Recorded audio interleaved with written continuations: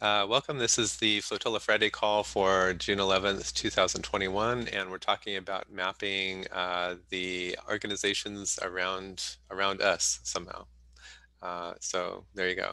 Vincent, you were just talking about, it seems like all maps end up having a center. Yeah, so I think it would be interesting to discuss um, what is going to be the center for the map that we're making today, like who's or what perspective is it from, and who is the intended audience for the map, and then also which software or set of software should we use to actually do the mapping? Like, what are the types of ways that we want to be able to interact with it? Yep. Those questions would determine which software we use. So, like, do you want to? Are we making a map big enough where you need to like filter, or are we making a map where we want to be able to make it collaboratively editable? So, like, all those things would probably change what tool we use. And I was saying we could use something like Airtable to put the data into to then send it to lots of different tools, because Airtable makes it easy to just like rearrange the rows or like change formatting, because all these different tools typically have a database for edges and a database for nodes.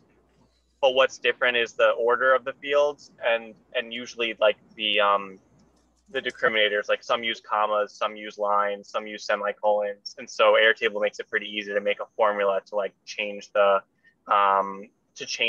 so it fits with the different platforms, in my experience at least. That sounds awesome. I think you also mentioned earlier privacy, how public, how private is the map. So you asked an interesting question, which for me, I actually just wouldn't have one map. What I would want is a system where you can recenter the map, and different people have different viewpoints. There's actually a visualization called a hyperbolic tree, where you can drag you recenter it, and then the tree kind of goes out from there and gets smaller and smaller. So in my imagination, if we don't have the massively cool 3D, Star Trek Minority Report, fuzzy volumes, the next best thing kind of maybe is a hyperbolic view where you can spin the view around. So maybe in the Airtable or something like that, you could have another table that, here's my view, and here are the records that, the 100 or 200 records that I care about out of the 1,000 or 2,000 in the space. Vincent just dropped an Airtable link in the chat, and maybe I'll just try going to that and sharing. Vincent's in the car for 20 minutes or so, and then he'll be on a computer. Okay. I have this new thing with Zoom chat. If I just try to click the link, it doesn't work. But then if you try to cut and copy the link, or copy and paste the link, it does click it or something like that. So Vincent has shared an Airtable that looks like this. By the way, there's also a HackMD doc that I started with a bunch of stuff too.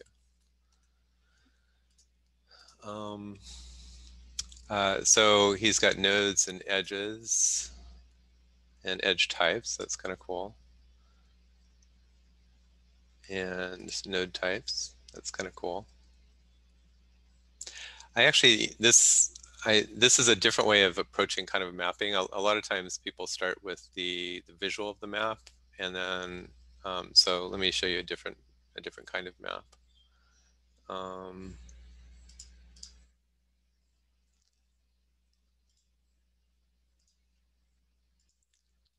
I pulled out an old and friendly tool that I love, and this is a map just mostly of Massive View Intelligence Project. I haven't started working in the sovereigns yet, but a lot of times you start a map and you just start with nodes, and then you start drawing lines. So I like the idea of and then you go, okay, well, I guess my nodes need to have metadata or something like that. But um, Vincent's Airtable has kind of already started doing that with edge types and node types. It's got you so, and I like so he's made something that's kind of massively interoperable already because it's just the data to make a nice map. So then he's already got some stuff working that exports to Graph Commons or Kumu or Miro or whatever. I don't think he's got all those connections yet, but it's easy to do from Airtable. So this is actually pretty clever. Yeah, and just to add to that, so right now there's a list of communities which is actually a synced Airtable base. It's syncing from the communities directory that I've already put together, and so if you add OGM or Catalyst or Kiko as a node, it'll pull the image, the description, and the information from the data that I already have. And if anyone else has other databases already, we can also pull, we could add a synced Airtable, or we could sync the data into that base. So that way we don't have to like re-enter a bunch of information that's already entered. But then on top of it, you could add a new, so we could add Flotilla, or we could add a factor, which might not be in the database already. And then start to add that information in there. But I figured, yeah, like set it up so that we can kind of plug into the existing data sets to not like spend a lot of time just re-entering the same like 6 or 7 fields. I really like that. And uh, what I would like to do is to make this one aggregator of many. So at least for some of these organizations, I would like to have them start to put the information that's in their row in Trove, also in a JSON, JSON file or a YAML file on a website, either theirs or somebody else's, so that we can build an ecosystem of aggregators and information distributors, basically. Kind of what that's kind of the vision of Murmurations. So Vincent asked a really interesting question. If we were drawing a map, and this is another database. It's it's a tiny baby database compared to Vincent's beautiful and wonderful Trove thing, but it's another way of kind of representing information, right? Um, uh, and then actually maybe real quick, the metadata thing I'm talking about, this is an old thing called microformats, but you can see microformats came up with a nice schema for representing things like people and organizations and events and resumes and I think even things like recipes and stuff like that. So um, there's already been some work on kind of the data schema for this that we can refer to as well. Along with Murmurations. Murmurations is working on a schema of schemas kind of. So what do we think about centers of a map?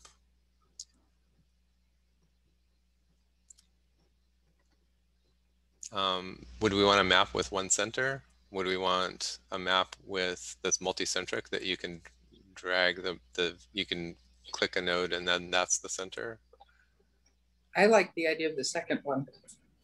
Yeah. Especially I think it would be on a blackboard sized screen. Yeah. What were we going to say, Vincent? I think it would, for me, I think it seems like the trade-off is how can we have multiple different maps but not have to just re-enter the same information in each one of those. So yeah, I think we should have multiple different maps from different perspectives, but make it easy to like reuse the same nodes, even if the relationships are different and the perspective is different. And I think we should start with one. I think so. The easy to reuse the same nodes. Another similar thing is the information for a node. is always up to date. Yes. So I know Trove is good at this, but it's a centralized way to do it. Everybody would go log in and update themselves probably.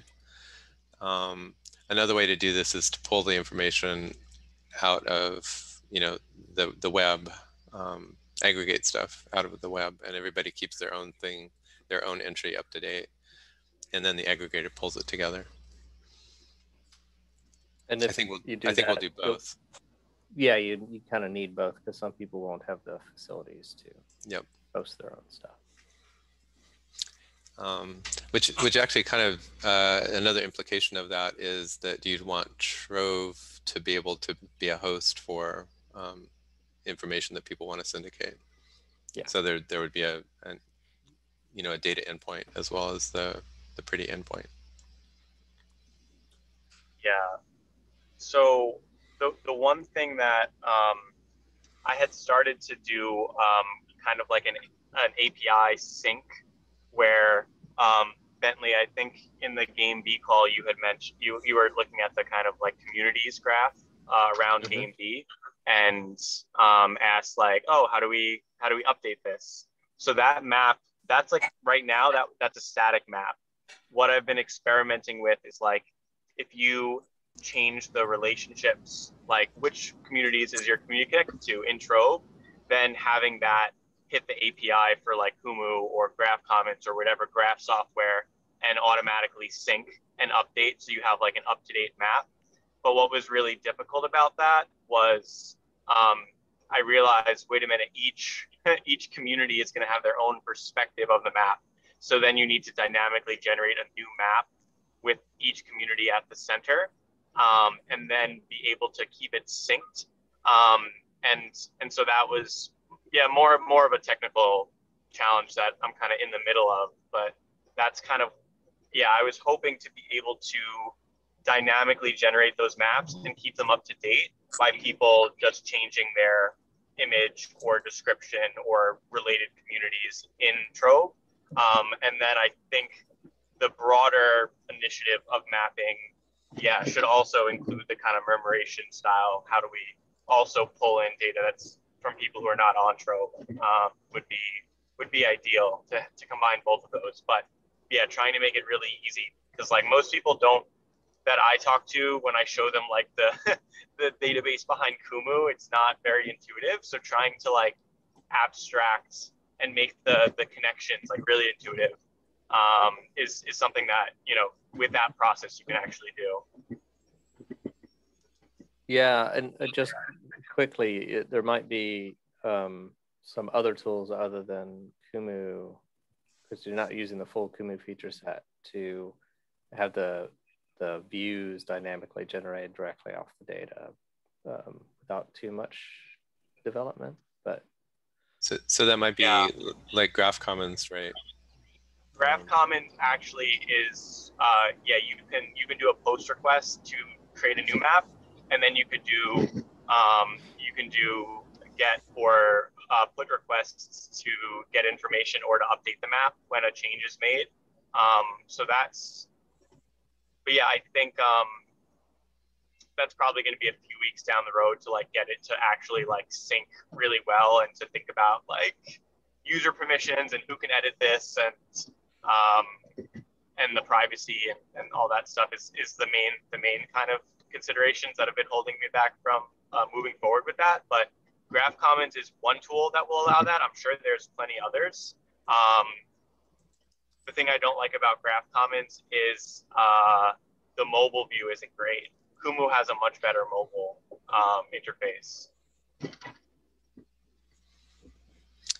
Could end up doing both, right? And the Kumu one gets regenerated once in a while, like every day or something, and the Graph Commons one is fairly up to date.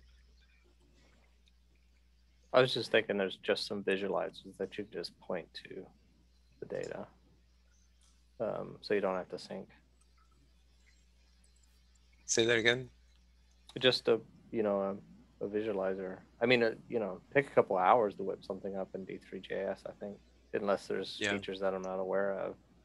So, a couple hours of a dev time, and then you know, you don't have to worry about syncing data and keeping things up to date, unless there's a lot of additional features.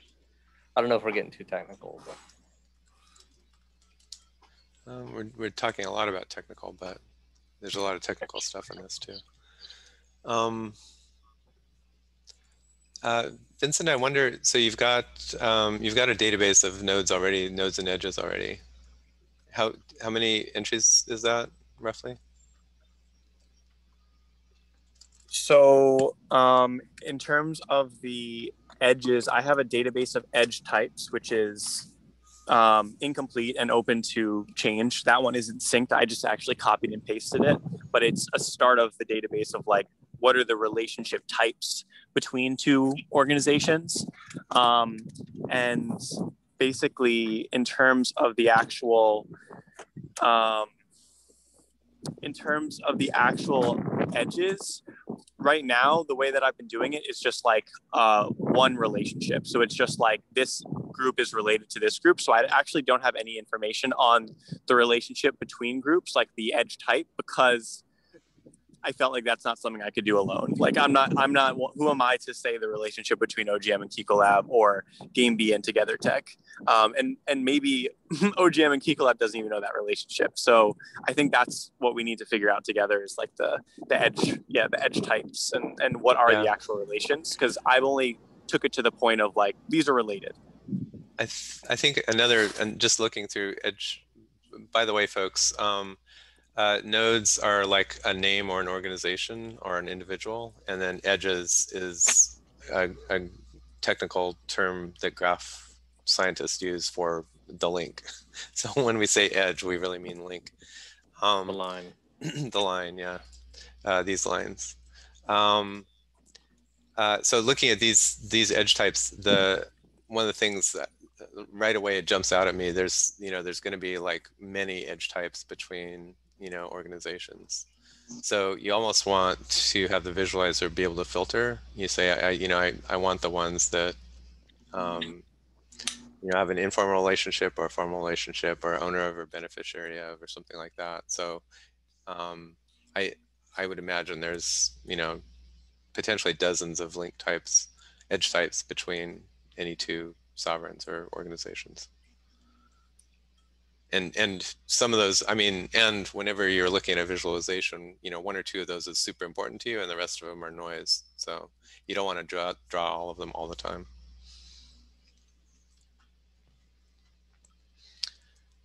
The reason I asked for kind of how many nodes you have, maybe, Vincent, is I wonder if we need to start thinking about filtering already, or maybe a different way to think about it is if you pick a center to visualize from and you just visualize out, one or two links. Maybe that's a different way to filter, and that would be fine.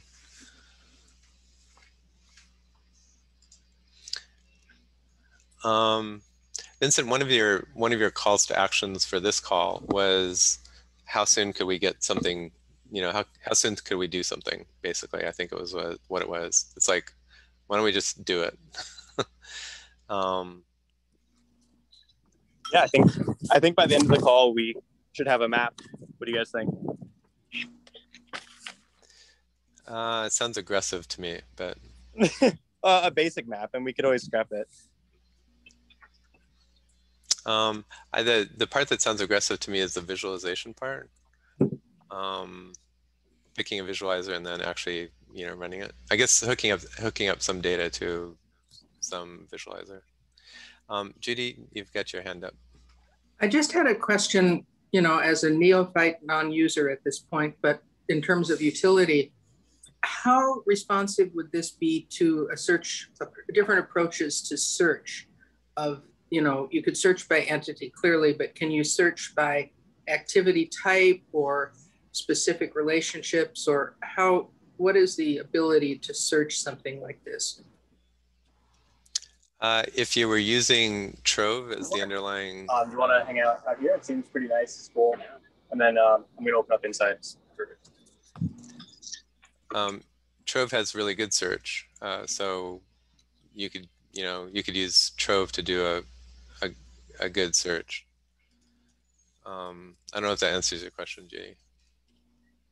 So if I put in a keyword phrase, would it pull up multiple sovereigns that deploy that keyword phrase in their diagram?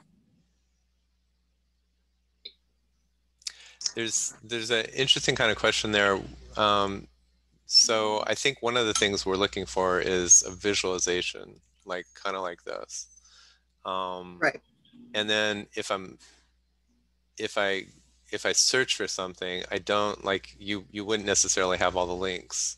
You could throw up all the organizations that match that search, and then you could click on one and go to a map from there, all of the things that's connected to it. Okay. But if you just search and get 100 results, they may or may not be connected, and I'm not sure that we'd want to try to visualize that. I'm not sure that it's particularly interesting. Okay. No, I'm just. There's a different thing, which is, show me all the organizations that are related to food systems, or actually, starting at a sovereign, starting at factor. Who are the organizations that are related to who are working on food versus who are working on Education or something. Yeah. Okay. That's a good a filter, a filter of the visualization would be cool. Okay. That's what I was asking about, is if I wanted to get a sense of everybody who was working on K-8 education on sustainability. Yep. And that might be too many code words to search, but if it could simplify down to a simpler diagram that says, here are the 20 people that are coming up for doing that. A lot of that you just get out of a, Vincent, I'm going to your link. I don't know if that's useful or not. Yeah, maybe go to the map view.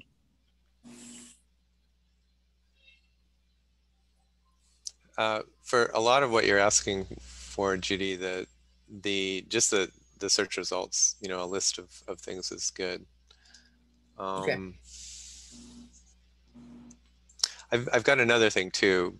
So my inclination is that I would want to go to an expert in a particular domain. So if I needed educational resources in Nigeria or something like that, I would go to either the Nigeria expert or the educational resources expert, or maybe both or something Perfect. like that. That answers my question, Pete. I just wanted to know, as someone who's a user, not a developer, Yep. Does it have the capacity to do these things easily? And it does. So that's exciting. And Vincent, this is a Kumu visualization? Yes. So this is Kumu, and if we import the data into the Airtable, we can have this level of functionality. So on the left, there's different filters. So you can filter by the location, category, type, and those fields obviously could be changed. And then Kumu also lets you filter by the, lets you cluster them as well. So you can change the way that the information is shown. So on the top right corner, you could say connected communities, and then it shows the relationships between those communities. Or you can do it by location, and it'll show you how those are connected to different locations.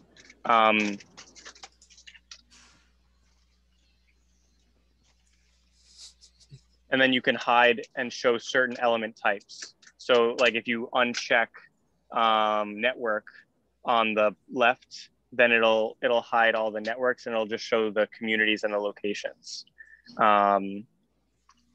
And then there's a search on the top left, which you can search. I think that's by any name of a group. So that's some of the kind of controls it. And then if you hover over any one of those tags, it should show you all the different groups that are also related to those tags. Like if you click on any one of the nodes, Kumu pops up like a little graph on the side.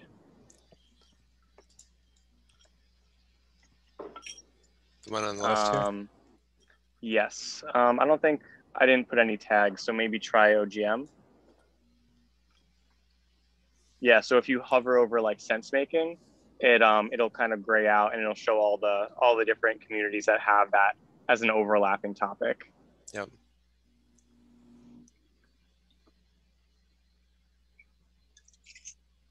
This is really awesome, Vincent, as always. So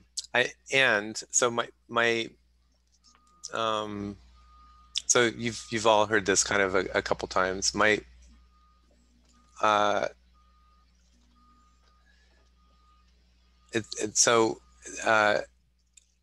Even I feel a little bit overwhelmed by trying to figure out how to map what I want to find, right?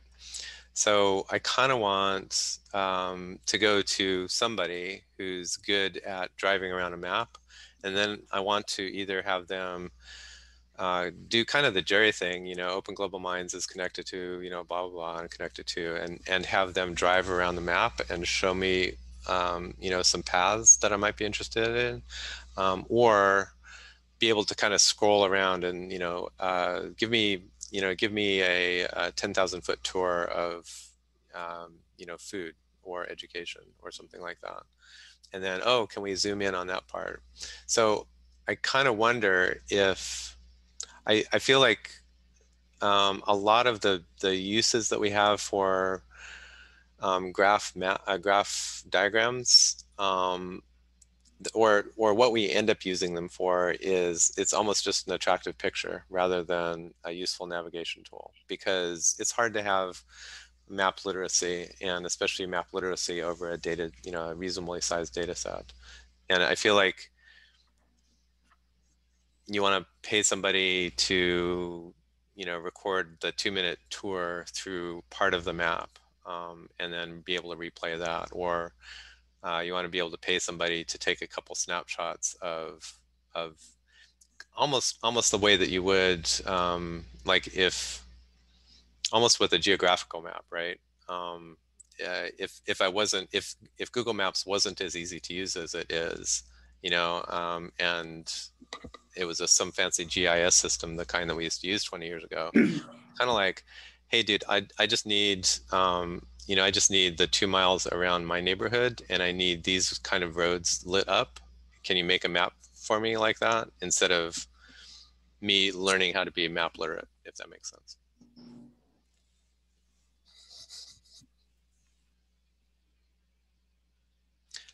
So Vincent, you're so far ahead of everything. It looks like you're already done. What do we do from here? Well, this is the catalyst centric map. Fair enough. And so this is from my view, from my mast. And so obviously, like, I've done this enough to kind of to know if you say this is the functionality we want, then I could say, okay, this is the way that we should probably structure the data to make that happen. But so yeah, I think we need to decide on what map we want to create, from what perspective, and what are the capabilities. And then we work backwards from that and say, okay, let's pick a tool and let's spend 25 minutes collaboratively adding in data and talking about the relationships and just play around until we get something. I mean, that seems to me like probably the best way to learn, and also be able to actually have something that we can then look at and be like, okay, how would we do this differently next time? And we were talking about this meeting, maybe like just making a prototype map, and then maybe the next week, inviting in a bigger audience and potentially doing it over, or seeing if we could just get more eyes on it. I like that a lot. And we kind of listed out some possible needs here, potential needs. So I like the idea of making a map today just to make a map. And kind of where I want to end up is having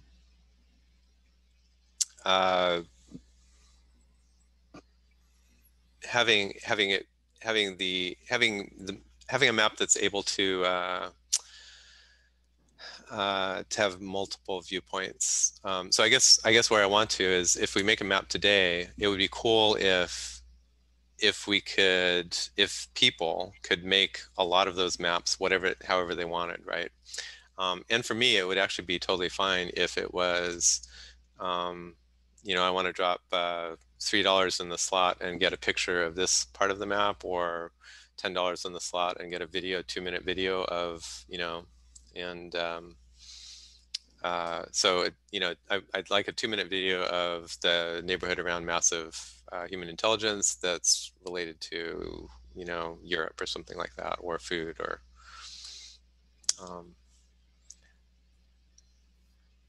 other thoughts?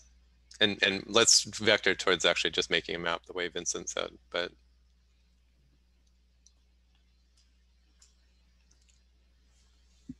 Yeah, I mean, oh, sorry, Michael, go ahead. You go, Phil. I was just going to say quickly, I think that makes sense, that to be able to change the perspective of the map based on who's viewing it or what the interest is. So I'm in support of that notion. I was also going to mention,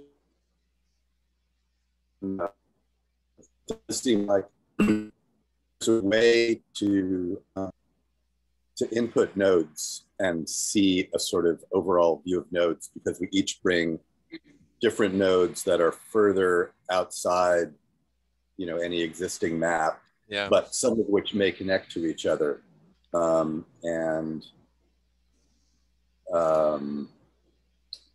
It's just an easy kind of low skill way to start, and for everybody to participate, is to be adding nodes that they're, or finding in some list nodes, that making sure that nodes that they're connected to, or their organization is connected to, are on there. Yep. So that's kind of like, as a map viewer, I want to turn into a map participant, a map collaborator. Yeah. And another question is that is a little bit vexing, but it seems like it would be useful, is entities that are just, I didn't see every node on that map, or every node on the list that you were sharing, but do we include nodes that are individuals, and then when individuals are associated with organizations, how do they appear together? Because I think some of those relationships with individuals are important and useful for mapping, but maybe we should leave individuals off. I don't know. I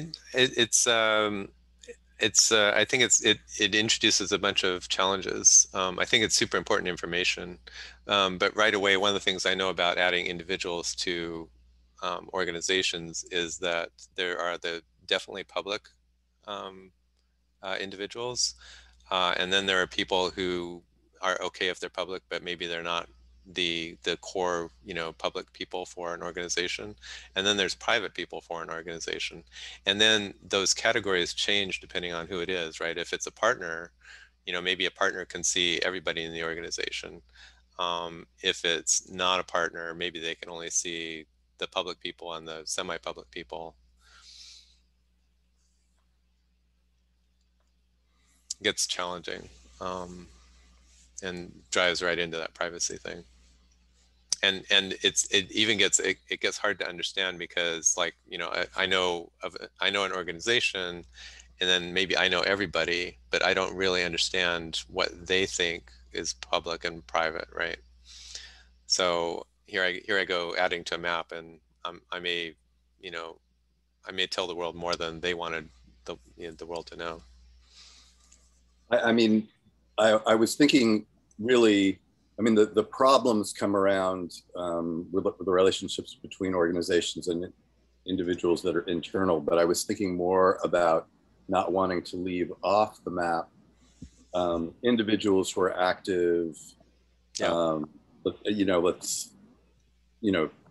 somebody who is a lone actor essentially, or an academic who's doing a lot of work on something, who we want to know that, you know, Factor and Massive Wiki and, you know, Picolab and Trove all have relationships to, or two of them do, but two of them don't and should, you know, that kind of. Yep. I got that exact question this week from Bill Anderson, who's like, so I'm an individual, so I see all these pictures of sovereigns going around, you know, where's me? So yeah, that's a really good point. Vincent, do you have, are you set up and you want to show stuff or help us map or? Yeah, actually, ironically, I'm taking today's Flotilla call on a boat. I'm going to keep my video off because the bandwidth is pretty low, but as you can see, I'm not lying. So there's the top of my mast. But yeah, I can screen share. I started doing basically, let's see. So just to show you guys an example of like how, for the non-technical folks who haven't mapped before, so basically this, okay. So in the Airtable, I basically rearranged the fields, which Airtable makes it pretty easy to just drag and move things around, so that you could basically just copy the edges out of here and then paste it into this Google Sheets template. And so this is, right now, I was experimenting with the template for the first time yesterday. But so for the edges, it has from type, I think I deleted the ones I shouldn't have deleted. Okay. So yeah, the edges has from type, from name, then the relationship between the one that you're going from to the one that you're going to, and then to type and to name. And so I made it where it's just really easy to copy and paste, or you could import right into here. So it's like, you know, from type network name OGM is related to mutual aid group Kikolab. And then you can also put like a weight, which is like the thickness of the line. And then for the nodes, their template is node type, and then a name, a description, an image, reference is a website, and then you could add as many other fields on top of that as you want. So anything past the 5th field is optional. So like, for example, we could have a like subtype, or we could have location. And I'll probably just clear all of this.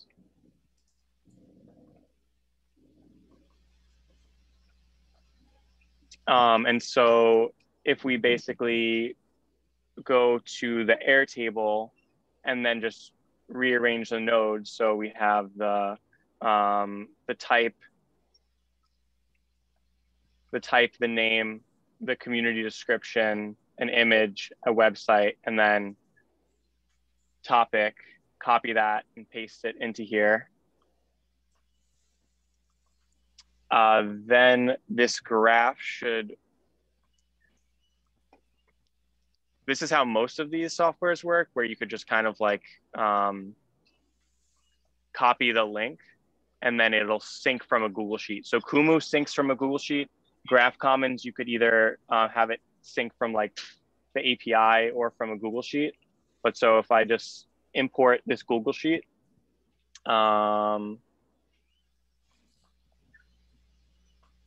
and hit continue, now we have a start of a map. So we have Flotilla, Kikolab, OGM, Trove, Catalyst. And so you can either, we can edit this in the interface here if you just want to say like new node, and we can create factor, actually this is node type. So platform factor, and then we could draw connections between factor and OGM, or we can do it in the spreadsheet and then import it after. And do you have two ways yet? Can you go from Graph Commons to, or do they have, I guess? Can you export the? Yeah, so you could look at the data here, and then I haven't actually exported from Graph Commons yet, but I'm sure you can.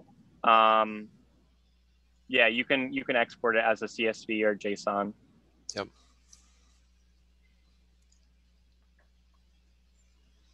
Very cool.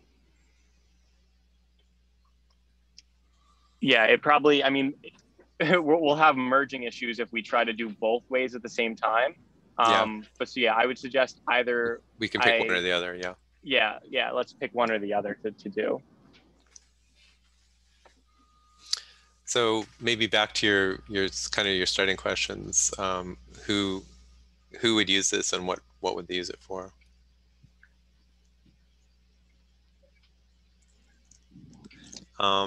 A suggestion, because we're on a Flotilla call, maybe it's the view from Flotilla.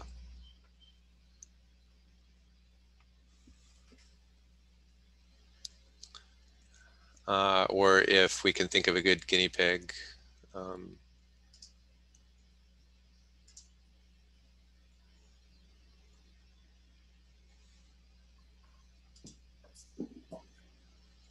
Does somebody have a map that they've wanted for a while?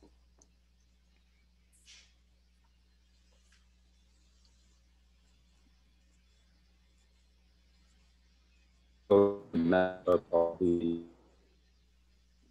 entities that are working in responsible tech collaborative space that don't know each other. But some of them know each other, but I'm clicking. That would be a great map. And I wonder if we have enough people on the call to I think that's a great map, right? So CTA isn't in my list of sovereigns, and then I don't know if it's in Trove yet, but that's an example of something where, you know, I should know more about CTA and who they're connected with probably, and I don't, and you probably know that. So that might be a good exercise, kind of going through, you know, collaborative mapping. Here's some things that I know about, and here's some things, you know, you know about, and that's a great example. Yeah. So Michael, what's the headline for that one again? I mean, it could be as small as, I suppose, ethical collaborative tech, but, you know, could get as large as something that included the Center for Humane Technology and EFF and, you know, Mozilla Foundation and the Digital Standard, you know. Why don't we start that map kind of around there and see where we get to? So ethical, what was the starter of that? Collaborative ethical tech platforms and organizations. So what's the acronym? CET, P, and P?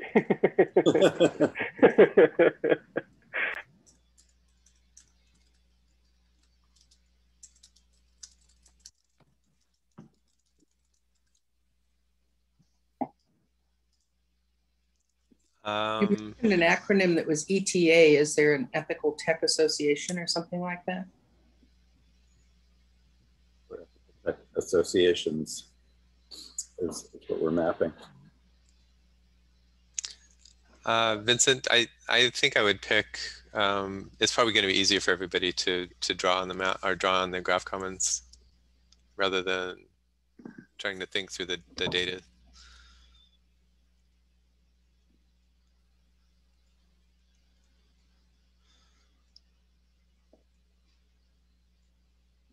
Yeah, I mean, what does everyone else think?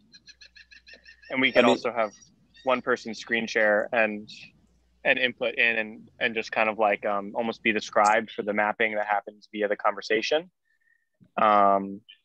You're going to be fast with that, Vincent. Yeah, I could do that. Yeah. Does anybody want to do it the datasheet way? The other thing that we could do, well, the datasheet way would probably be easiest to input. The other thing we could do that'll help us is Miro. Is, you know, a Miro board means that we can be all at the same time, you know, putting post-its and rearranging them. Vincent, does Graph Commons do collaborative or not?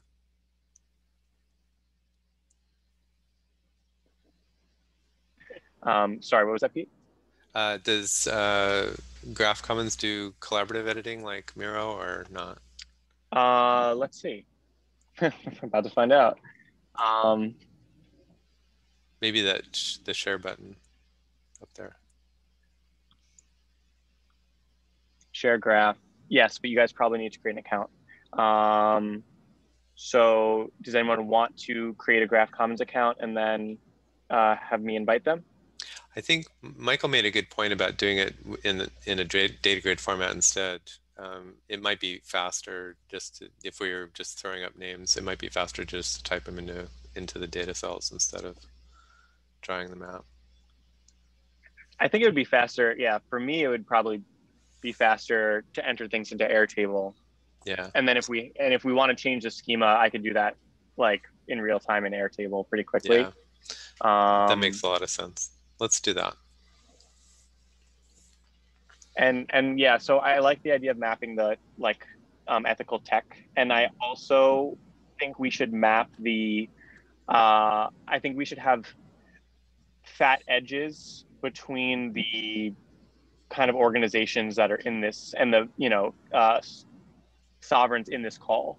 So because one thing is like when somebody new comes into OGM and they're like, how is everything connected? Like I want there to be a strong enough like we know the relationship somewhat between these different things, so that I think we're probably going to have a lot looser connections with like how are we related to the CTA. It's like we know of them or we're hoping to work with them, but we're going to probably have a lot more rich data about the kind of closer, like what is the first ring around Flotilla and us, and then like the rings after that are going to be more focused on the node than the relationship or the edge. Yep. So yeah, are you guys okay with starting with like the kind of current organizations that we represent or can kind of speak for pretty comfortably? I think so. Just out of curiosity, on the map itself, if you hover over the lines, is it possible to add a descriptor to I know that the thickness of the line dictates the level of connection, but like say if Trove and Factor are working on a project collaboratively, could we have that as part of the description on the line if you hovered on the line, just out of curiosity? So yes, that's in the settings. The lines can have, you can show it at all times, I believe. Let's go to the settings. So right now you're using edge type for that, right? I think, give me one sec. Sorry, it doesn't need to be done now. I was just curious. I just thought that could be a helpful way for people coming in to check out what work's being done. And it's also useful for, I mean, it is part of, obviously, that you get in that situation right there is great, or, are collaborating on, or, yeah. Yeah, exactly that.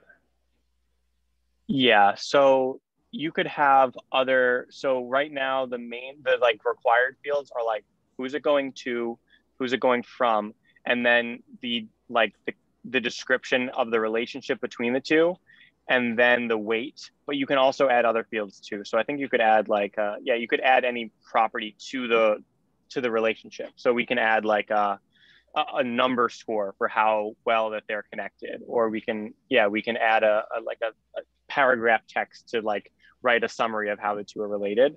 And how about like a project name or project description, project name? Yeah, yeah. We could do that. Yeah, so we can add more information to the edges. Right now, when you hover over the edge, it shows the description, like the main descriptor. And I think you could have those showing at all times. I turned it on the other day, so I just need to find the setting.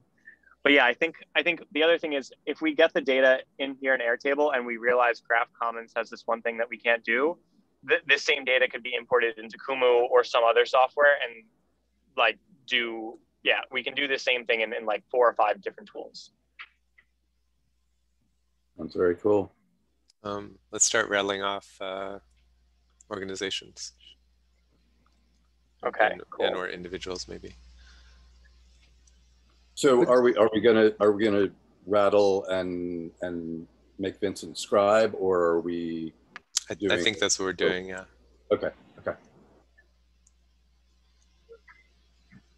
Airtable is collaborative too, but it's going to be easier if we single stream through Vincent's capable brain and fingers. Yeah.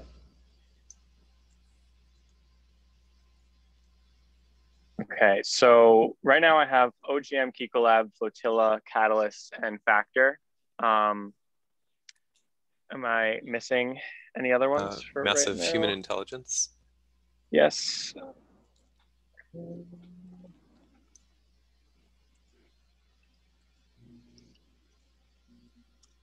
Project or just? I think MHI? not. Sometimes Okay. I'd say project at the end, but the name is settling down on just MHI. Trove. Okay. Yes.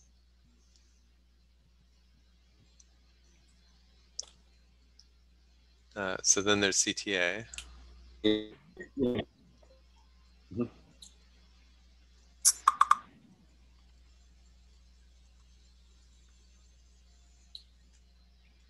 And then, it struck me that murmurations, which you guys are aware of, and is part of Collaborative Tech Alliance, that's a good example of something where we discover in our collaboration and in our mapping that there are relationships that we didn't know existed that do. So murmurations is another one. Yeah. Also, Michael, to your point earlier, just not that we need to do it now, but if organizations do have a specific point person that would be the point of contact if you're interested in talking to them, not that we would have the whole directory, but maybe that's a field we could talk about adding as. I mean, actually, the CTA that CTA. Well, I mean, we could just rattle off a few. I was just thinking about that CTA list. Oh yeah, I'll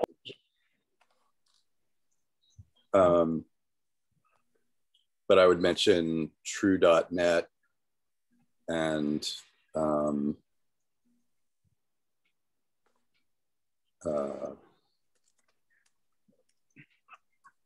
sorry, it's TRU, not TRUE.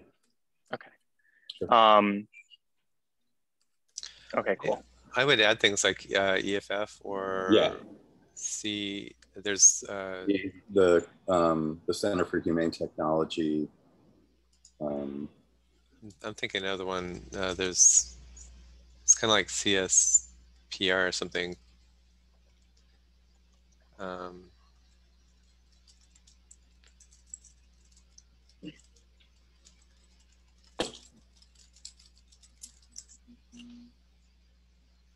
There's Computer Professionals for Social Responsibility. Can I leave that as an acronym for now? Okay. It's CPSR. Okay. So I think with these 14, maybe we can start adding a bit more of the type. So I have types for OGM Kiko Catalyst. And then for Flotilla, I put network. Does that seem like an apt description for the type of organization? Yeah.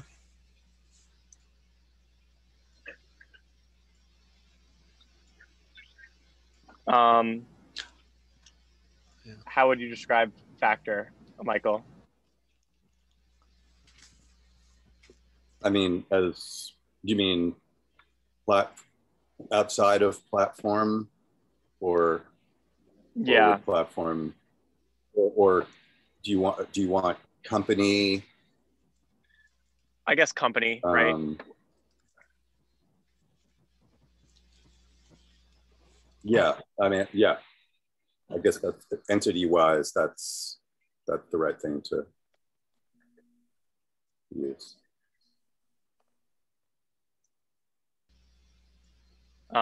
Pete, for massive human intelligence, would it be a?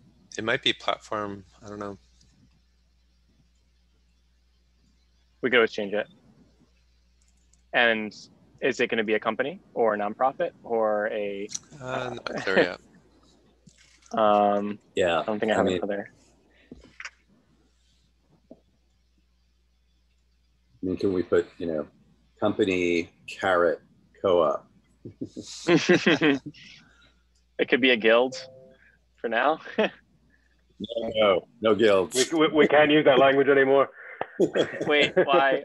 Did I just trigger someone? No. It was a big conversation we had in the stewards call, actually.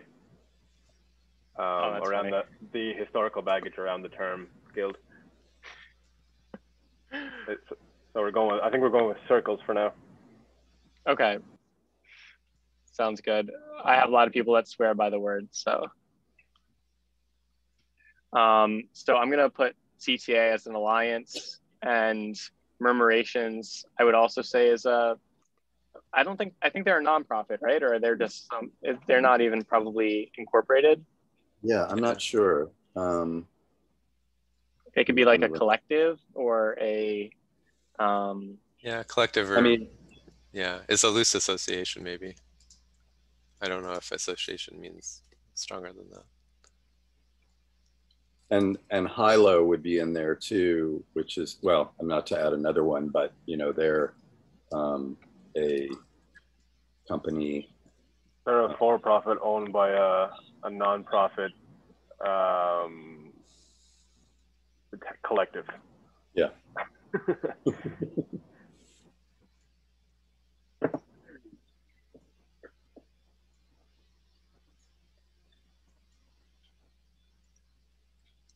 Okay. It is. Sorry, doesn't. So I just added Turin Collective and Hilo. I guess True.net is also a company? True.net is a company. An interesting thing to try and figure out how to map is that True.net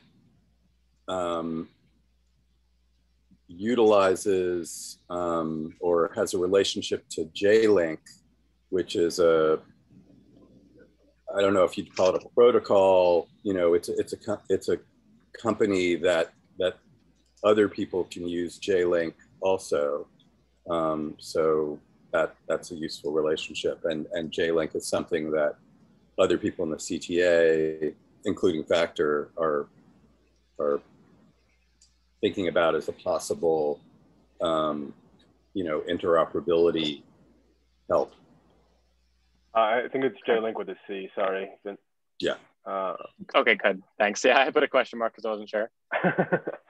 That might be a subsidiary of True. I'm not sure. Again, this is getting more complicated than it needs to be, but I'm not sure. I mean, well, that's exactly what we're going to be doing. So, I mean, I could start adding in some relationships. So yeah, we could do, like, for example, Duran Collective. Owns Hilo. So yeah, I would do as owner of Hilo.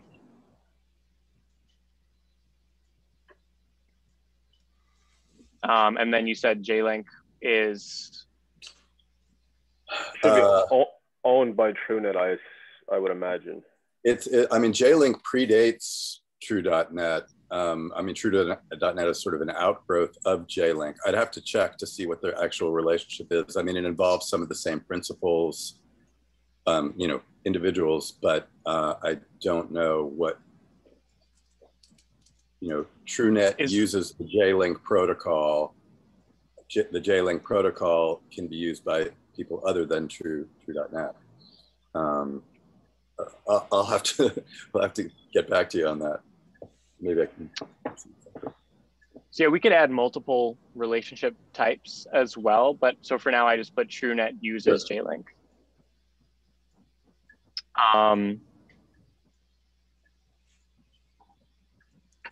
And while I have these here, so OGM and Kikolab, I have related to. I'm wondering, involves partner, supports,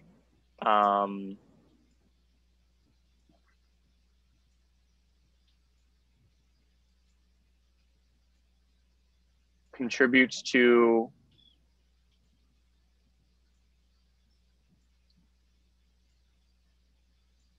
is related to an okay relationship there. Maybe, I don't know if we're speaking on behalf of Charles and Lauren aren't here. Lauren's here. Lauren's here. Lauren, are you there? Yeah, what? We're doing we're trying to pick the edges, the relationship between Kikolab and Flotilla and Kikolab and OGM. Any thoughts on how to describe that relationship? What are the choices? Well, if it's a choice isn't happy, we could make our own. But right now, the ones that seem to make sense are partner of, supporter of, or related to. Can I see the...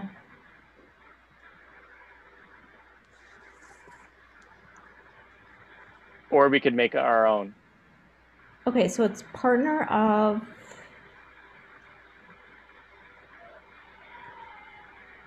Partner or supports, related or related, yeah.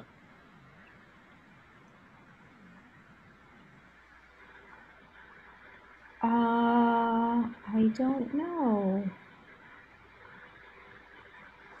Very changeable. Yeah, I mean, we should, I'm sure all of these are ones that we're going to want to think about, you know, and will change over time. I mean, related to is one we can all use as we figure out how to. I mean, it certainly feels in my heart more like related to than partner of. Yeah, related to might be a good default kind of placeholder, and just generally for. It's almost content free though. Yeah. So there's like works with or has co-connections to or.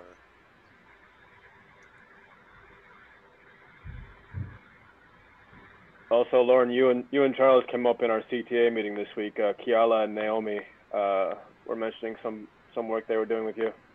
Oh yeah. So I would do you have as a thing a formal bridge? Because we're trying to develop some formal bridges with organizations. Now I do. Well, so like, but yeah, beyond, so what is the formal bridge, right? I wonder if formal bridge is different from partnership. It is different than partnership.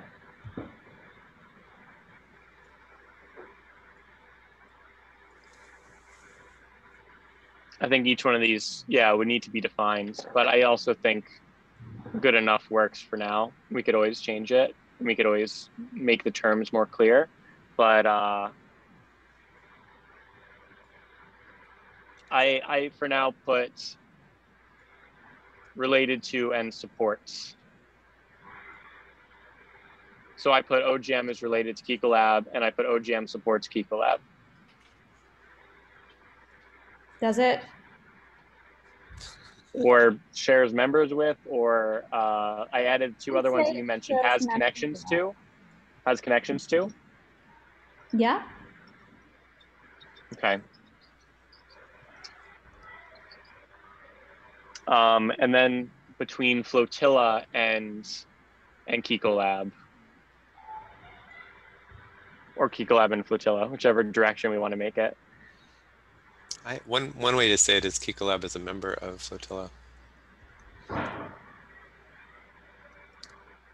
Flotilla still kind of seems like an association to me, almost like a trade association.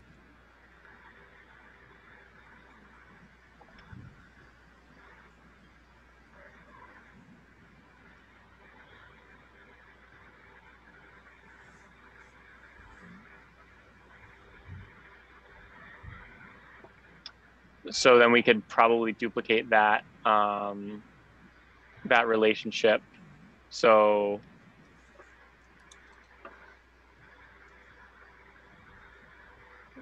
who's a member of Flotilla? We would probably just add all the different sovereigns here that are here.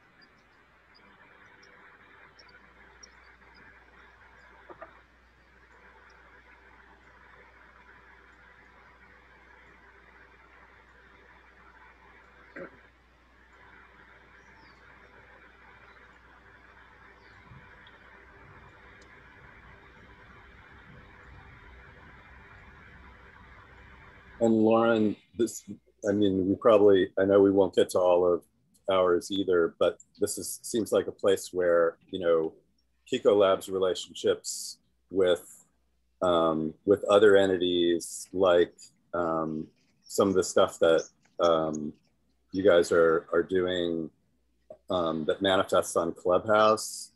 I'm forgetting the name of the social innovators group that Systems innovators, I think. Yep. Vincent. which Vincent, I mean, right. And then there's, so I mean, all that kind of stuff seems like, okay, that all maps, where this one is participating in that, and, we'll get to that, I'm sure, but cool.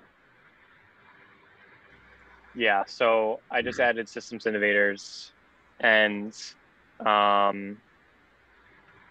so I think the relationship, I could speak on behalf of, so for systems innovators, I would say the relationship, because it's kind of a club, I would say is either member of or involved partner, kind of like there's a lot of different groups that kind of come and talk at systems innovators.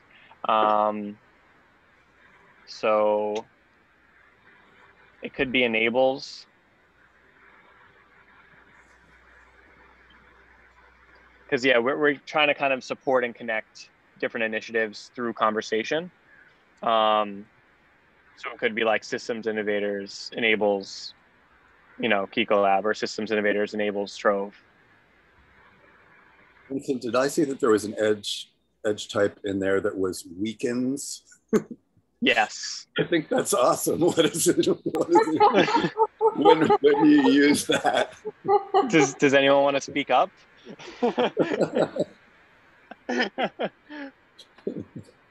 I could give you an example. Facebook weakens the comments. Okay, I gotcha. Fair. And then I guess so I can put in like, so Catalyst. So the relationship between Catalyst and Trove is basically Catalyst is the owner of Trove, or really steward, but I guess I don't know if I actually have that. Sponsor of. I would probably actually just make one for stewards. So doing these edges makes me think that if we're putting up like a JSON data structure of, if a sovereign is putting up a JSON data structure of its stuff, we'd also want to include edges like these. So then that makes me think that you need a unique identifier for each organization. And for a lot of them, it's going to be a URL. but there are going to be organizations that don't have a URL. And so then we're going to have to figure out how to make a unique identifier for them. I mean, we could do, not that this is the only way to do it, but we could do a kind of stock symbol of sorts, not an actual stock symbol, but some sort of abbreviated name of the organization. We would need to figure out how to do distributed ID, right? Yeah. Like, where's the registry that you register the stock symbol or the ID of? So DNS is really good for that, but not everybody's in DNS. Also, Peter, are you saying with that directory that we'd have a common, a shared resource of like language and definition used by? Yeah. Okay, cool. I think that would be very helpful.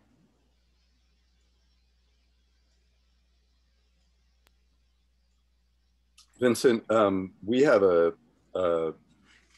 shit ton, for lack of a better term, of people and entities and organizations that could go on to this list if we had access to this. And, you know, not that they all have to be mapped. I mean, this might be all we're mapping for now, but it would be really useful to you know, cooperatively generate this list. Yeah, we definitely. can do something. We could also do something in Google Sheets that you then, you know, import to here. We could just follow this format. I mean, we can also collaborate in the doc. Like, I have this open as well. I can edit it the same way I think that Vince is right now if I want to. I think. Yeah, the Airtable is collaborative, and that Airtable is going to end up being synced to a Google Sheet. So I could also share the Google Sheet with you guys if you want to edit that directly. The reason why I prefer Airtable over Sheets is, like, I mean, you see the way that I was doing like the linking, where you can just pick from a drop down and then really easily create new, like, you know, relationship types or create a new one. And also we could then sync this to multiple different tools. So we could do both. We could always take the data out of Sheets, but it would just, I think after this call, we should just kind of make it known to each other who's editing what. That way, kind of like, all right, if we're going to import 100 rows of data into the Google Sheets, we have to, let's, like, you know, then also import it into the Airtable or vice versa.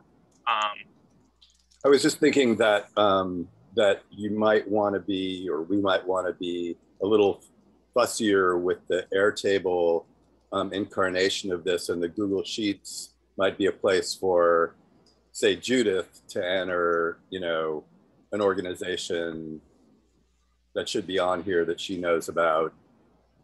You know, I mean, just the lowest technical lift. What? Yeah, Airtable form. Yeah. Okay. Yeah, we could create a form. Okay.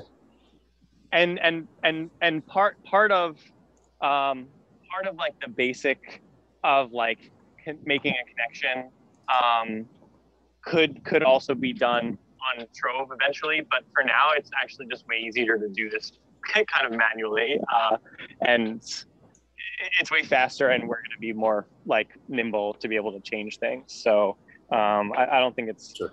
But yeah, if we need to make an interface that makes it like really easy to do these maps, then that could be done. I think for now, having an Airtable form or just manually like importing data is not going to be too hard. The other thing is there's actually some existing maps and data sets of like the technology space, which we might also want to look at. I think it's going to be most helpful for us to make a map that, like I said, is having like really rich connections, and it's like a somewhat accurate representation of the truth in the current state of the world. That way we like people who like come into Flotilla can like quite easily look at the map for a few minutes and see what's what, and also have like an actionable direction to like get pointed to certain people or certain websites. So I think adding in the websites will be really helpful. And then I think we could start to add in that other data, but I almost feel like having a smaller map to start with, and then maybe keeping that one separate, and we keep that one like up to date, and then have a separate map for like the whole map that might have 100 or 1,000 nodes. How does that feel to you guys? I definitely the smaller map makes sense. I would like to figure out a way that we can make different smaller maps, I guess. Kind of on demand. I think just the idea that we are collaboratively creating and importing and just aggregating a directory, not all of which is going to immediately be on one map, and maybe we're starting with one map and moving toward multiple views on maps, and the ultimate goal would be that you could have everything in the directory mapped and viewable from any point in there, but not have the ability to amass a directory be constrained by how much we want to map right now. If that makes sense. Maybe not. It kind of does. I can almost imagine it's almost like I want to be able to curate a map, or collectively, like there should be a flotilla curated map. So then it's kind of like for everything in the database, if there's another column that is the curator of, this is in a map that's curated by Flotilla, this is in a map curated by Factor, this is in a map curated by Pete or Lauren. Yeah, that makes sense. Could we? That's a great idea. Oh, sorry, Vince. Go ahead. I was just saying that's a good idea. I was just wondering, do we want to decide what slices and views we want outside of perspective? I'm thinking like, I know these are all digital tools and tech tools, but maybe if they have a certain focus, like I know we were talking about the UN development goals, but if there's people that are focused on those different things or different topics, having a field that you can kind of just filter down on, these people are working on the ecosystem or climate change, these people are working on digital well-being, things like that. We don't do it right now, but I'm just thinking what kind of views. Vincent's got those in tags right now. Okay. He's got a pretty good. Yeah, it seems like tags would be a nice way to approach that. And that would address what, Judy was asking, like, I just want to. Right. And I mean, that's an example of what in the short run in a just listed directory would be easy to boil down to, stuff by tags, even if nobody's mapped those things. So it seems really useful for our group. Yeah. I've got to leave just before the half. So maybe let's do some wrap-up stuff. So next steps is another call like this next week. I think we want to pick a different time because not everybody can make this time. So maybe the way to do that is with a poll. I used to use Doodle, and now there's a new thing that I started to look at because Doodle is getting junky.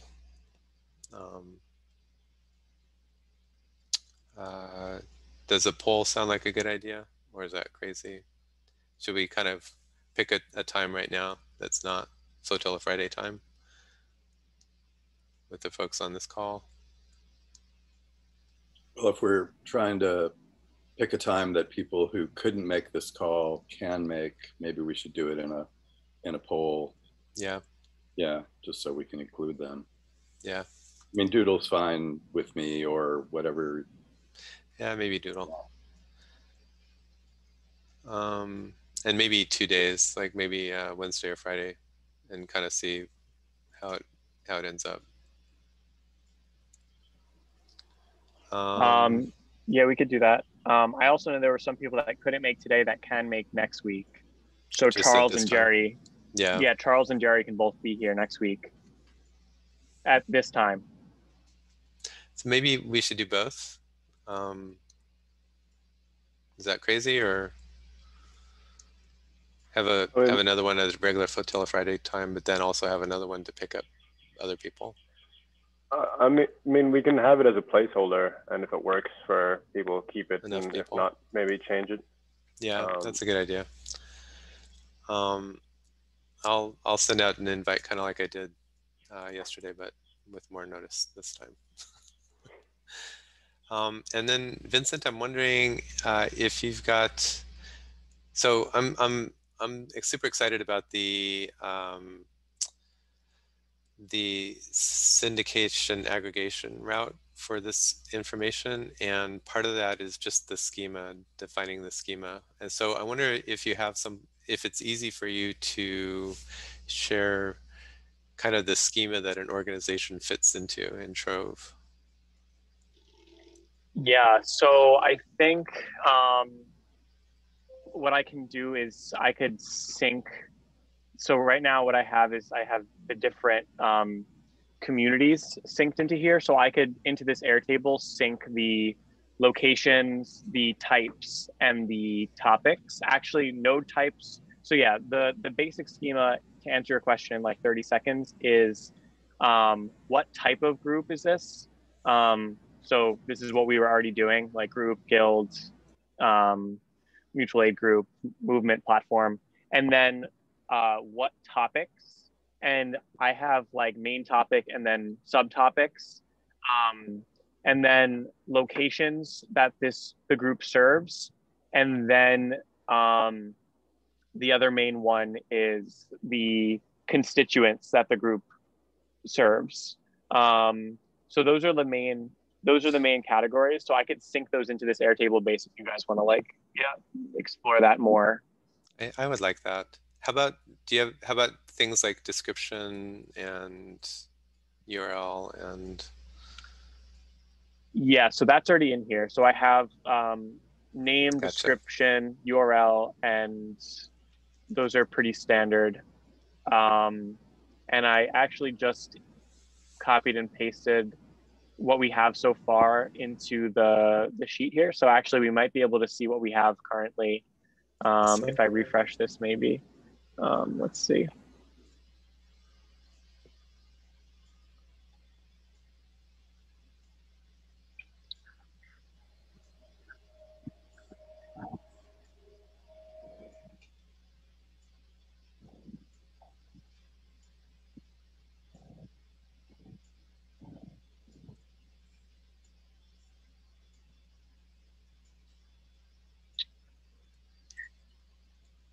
Sweet. So we have a map. Super cool. So I'm going to share this. So if anyone wants to play around with it, let's see, link. That's awesome.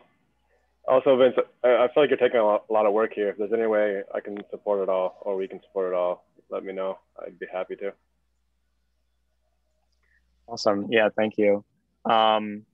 We can definitely do a lot of inputting, or if that's helpful. I mean, just in terms of entities and relationships, and do as much as we can on that. Yeah, that sounds great. And yeah, and this, I think it would be really cool. So we have, we just talked about the different perspectives. And it would also be really cool to have like curator or perspective being like the group, but then also we could have a field for like the individual that like added that entry. So we could almost have a leaderboard of who are the power mappers. So I think that would be a really cool thing too. And then, if we end up making if we end up doing a Medium article about about the space, and then posting a map, and then we end up, making some money, we could divvy it up between the contributors of the map. Sounds awesome.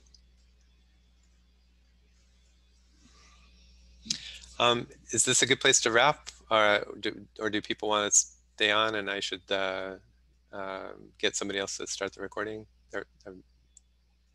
I have to run too. Yeah, I think this is a good place to wrap. Very good, very interesting stuff so far. I have to say, this is exciting. Yeah, very cool, and awesome job, Vincent, as always. Thanks, Pete. Yeah, it's cool to actually see a map. Oh, we had a working map, guys. See, we did it. It's very cool.